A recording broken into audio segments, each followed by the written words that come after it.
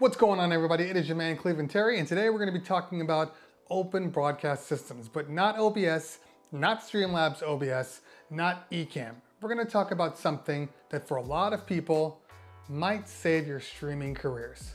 Let's talk about it. Hey everybody, once again, my name is Cleveland Terry, and if you're new here, please hang out. This is what we do. We talk about tech, we talk about gear reviews, we talk about DJ related stuff, and we talk about streaming media because now that is the hot topic. So there's a lot of other streaming tutorials in this playlist right here. So make sure you check out this playlist if you want to learn all you can about streaming. But I can't tell you how many times over the last couple of weeks, people have asked me, hey, my computer won't run this. My computer can't run OBS. My computer is too old. Are there any alternatives? And the quick answer is, of course there are. They're just not advertised like OBS is advertised or like Streamlabs is advertised, or if you're on a PC like vMix or any of those other they're all fantastic applications, but for a lot of people, they just don't have the horsepower in their computers to be able to run them. So if you don't have a computer that's strong enough, powerful enough to run some of these native programs, then we're gonna have to change to a web-based program. Now, there are a couple of applications out there that I utilize, I've used, I've tested. I'm very confident that you will actually have a great time using. One of them is Streamyard, and the other one is Restream. Yes, that's right, Restream, the company that allows you to broadcast to multiple platforms at one time, also has their own broadcast system built right into Restream. A lot of people don't know that. Now, the good thing about using a browser-based system is it takes all of the pressure off of your computer. Specifically, the server that the application is on, they do all the heavy lifting, which means you don't have to have a super heavy duty computer to run these things. You can run these things off of basic stuff and you'll probably be just fine. Now, some of the caveats are, for something like this, when it's doing as much as it is on the back end and not coming from you, typically speaking, there are charges. So yes, these are not free applications. There are monthly fees associated with them. However, they do have freemium options. It means you can use them, but typically they have their own branding on it, or maybe they only allow you to use the application for a limited time before it turns off, and this is no different. However, for most people that just want to stream, this may be all you need. And by the way, when I talk about Streamyard and I talk about Restream, if you look at them, they are virtually identical. They both basically do the same thing. Not only do they do the same thing, but they look very, very similar. So if you're using the freemium side of any one of these products, you're very limited. Maybe you only get 20 hours of streaming time. You have to use their branding. You aren't able to record your stream after it's done. It doesn't save your stream in the cloud. So these are some options that you're going to lose by going freemium. But for a lot of people, that's all they need. Also, the freemium apps do give you the ability to bring on guests via their links, so you can bring them on super easy. Now, this was the reason that I even looked at any of these products. I was trying to do an interview and I was looking at all the alternatives. So you have Ecamm, which uses Skype. You have OBS, which uses, video shares and Discords and all of these things. And I didn't love any of them because they all required a certain amount of bandwidth and a certain amount of resources in order to run them properly. When I was in Ecamm and I brought in my Skype caller, my computer took a huge hit. So I was moving super slow. The guest was fine, but I personally was moving slow. I didn't like that. I didn't like the fluidness. Not to mention, a lot of people don't use Skype anymore. It's still a business application. I use it all the time. Anytime someone corporate calls me and says, hey, let's Skype, that's the only option. They don't say let's Zoom or let's do this. Skype is the only thing they bring up. So I always use Skype, but a lot of your regular people, they're used to using Zoom and Google Chat, things that you don't have to install an app to use. I mean, you can send somebody a link with Zoom and they'll be able to click that link and get on. So it doesn't get much easier than that, which is why Zoom is so popular, because it's easy. Streamyard and Restream make the chat super, super easy. The same system applies. If you want to bring somebody in, you hit the invite link, and then you take that link, you copy it into a message, send it to them, email, whatever. They get access to it, they click on the link, and they're on. Like that. It does not get any easier than that. Wonderland Events asked, any comments on Bigo? Bigo's ugly. Yes. Yeah. I know there are people that are making money on Bigo. Unique's killing Bigo. I know that there's a huge fan base on Bigo, but I downloaded that app and I hated every second I was on that app. I felt like I was in the dirtiest, cheapest casino in Vegas, off the strip. Everything is just lights and emotion. It was, you know what it's like? It's like going back to like 1998 and like being on MySpace. You were in Henderson at the Henderson Casino. I was exactly. Another benefit to StreamYard is they do have this private chat function. Now, you have your normal chat, which, by the way, will allow you to bring in anybody that you're streaming to. So if you're streaming to Facebook, YouTube, and Twitch, you can bring all of those chats into one stream, and you can highlight comments. Highlighting comments is a very, very cool thing to do. It makes people feel like they're a part of the conversation, and you highlighting their comment makes them feel like, hey, I'm contributing to this entire thing. And it just adds another element to make your stream a little more dynamic. But one of the things that StreamYard does versus Restream is there's a private chat. So let's say, for instance, you've invited some people in and they're in the chat, but you haven't brought them onto the stream yet, but they're sitting there and waiting. You can send a private chat to them saying, hey guys, give me 3 more minutes and then we're gonna get on. We're gonna talk about this, blah, blah, blah. And then the stream doesn't see that. Now, of course, you could text them and you can do all that stuff, but it's so much easier to do it right on the stream. You're already there anyway. With the freemium, you get up to 6 participants.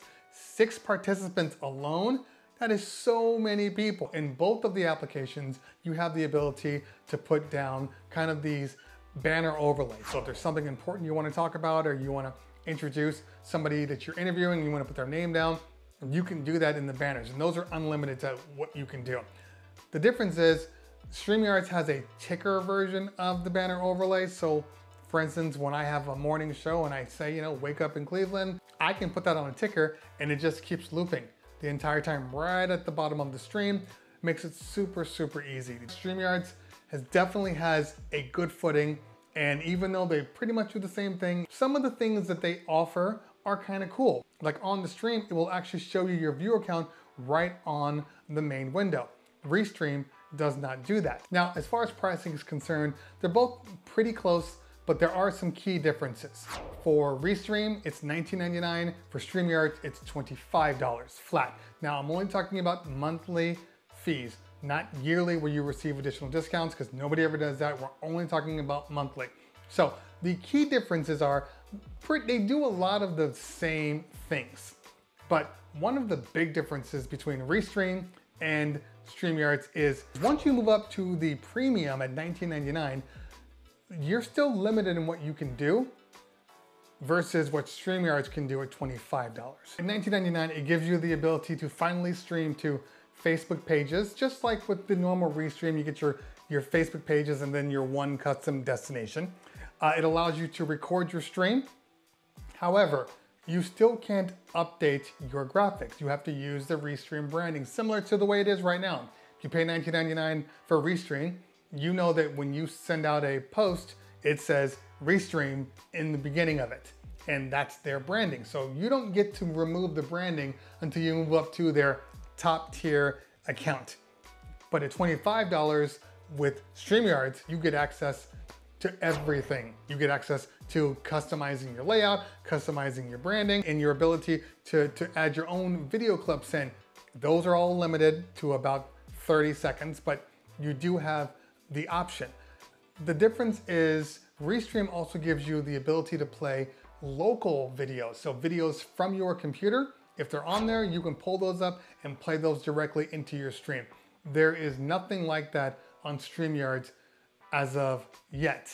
Both of them allow you the ability to record your streams after you're done. And not only can you record the visual and the audio, but if you want to just record the audio, you can do that also. All of these things are available to you without any additional charge. Now, both of these at $19.99 and $25 has a maximum resolution of 720p. You can't go any higher than 720p. And for most people, that's okay. But if you want to move to 1080p, then you got to move to the higher price points. Now, they're both exactly $49.99 at that price point. So what is the difference between the two? Well, you get access to Streamyards where they will allow for multi-streaming of 3 people on the second tier and then up to 8 people on the third tier, where in Restream, you get access to 30 different streams right off the bat. There is no delineation with pricing. You just get that. The difference is you get more recording time and you get more people on your stream. Also, one of the differences that I forgot, at least on Restream, it doesn't really spec this out on Streamyard. The time difference when you get a message to when it actually populates onto your stream is different based upon price points. So when it's free, there is a 15-second delay. Anytime somebody leaves a comment, 15 seconds has to go by and then it will finally populate on your screen. However, once you start paying for it, there's only a 5-second delay. It doesn't hurt to pay for it, especially if you want to be talking to people in real time. And I've always thought Restream has done a really good job with their chat system. I've never had any issues with their chat system. It's always been great. Now, there is a big difference between Restream and Streamyards. And the big difference is Restream allows for RTMP polls. What does that mean? Well, that means that you have access to 3 different private stream keys that allows you to basically use them as optional feeds. Let's say you were using OBS and then you had a couple different feeds for different off-site things that you wanted to incorporate into your stream. Well, with these pull keys, you're able to do that. And there's nothing on Streamyards that is even close to doing that. I know probably one of the things you're thinking is like, wow, $49 a month is pretty expensive, and it can be, but if you start doing the math for whether or not you're gonna buy some brand new A10 Mini Pro or a brand new computer, you do the math, it might be a better option for you. Plus, they're gonna continue to make upgrades to the system. Whereas once you buy your one thing, that's as far as you're going. It's a convenient thing. I can take my computer and I can stream from anywhere. As a matter of fact, you can use it. It's essentially like a Zoom meets OBS on steroids, because I can take my computer and I can open it up and I can stream right off my computer just like that, anywhere. And as a matter of fact, I believe I can use even my iPad. So I can actually have a perfectly good feed, a perfectly good stream right from here. Just so you know that you can control your Streamyard or your Restream right from your computer. So even if you're running a Restream off of a computer, it doesn't have to be near you. You can open up your iPad and you can still operate the entire thing like you were using your computer. I know the question's gonna be, which one do you like better? And to be honest with you, I like different things at different times. Like, I like the fact that there is a ticker on the bottom in Streamyard. It just, I don't know, it just adds a kind of a professional effect to it. Is it a big deal? No, because Restream has their version of it. They allow for 2 tiers of text. So I can say weekdays in Cleveland, and then I can say weekday mornings right at the bottom. So there's just a different approach and a different way of doing it, but they're still very similar and they still do the same things. So the key issue is, what makes the most sense for you? So because they do the same thing, because the output and everything is the same, brass tacks here. Financially speaking, I like the fact that at $25 versus $19.99, you get access to everything on Streamyard. You don't get access to everything on Restream. That alone is gonna deter people from using Restream versus using Streamyard. But if you are already gonna spend the $49.99, okay, on either one of these platforms, I think that Restream is a better option at the $49 price point because of the pull links, because of the fact that, you know, Restream and their chat system has been well established and they do a great job with it. Now, here's a caveat. I was going to spend the $49 and then I looked into my emails and there was a lifetime Restream discount on one of my emails. I just clicked onto that and it brought down my price to $33. So now I'm spending $33 for the $49 one. That's a win for me. That's a win. I'm okay with spending that money. So I like them both. I like one for one point and I like the other for another point. But you can't go wrong with either one of them at all. All right, guys, that is it for me. If you found what I said here useful, hit that like button. If you found what I said here really useful, hit that subscribe button. Make sure you follow me on the Instagrams and the Twitters. Guys, always a pleasure. If I don't talk to you later, we'll talk soon. Peace.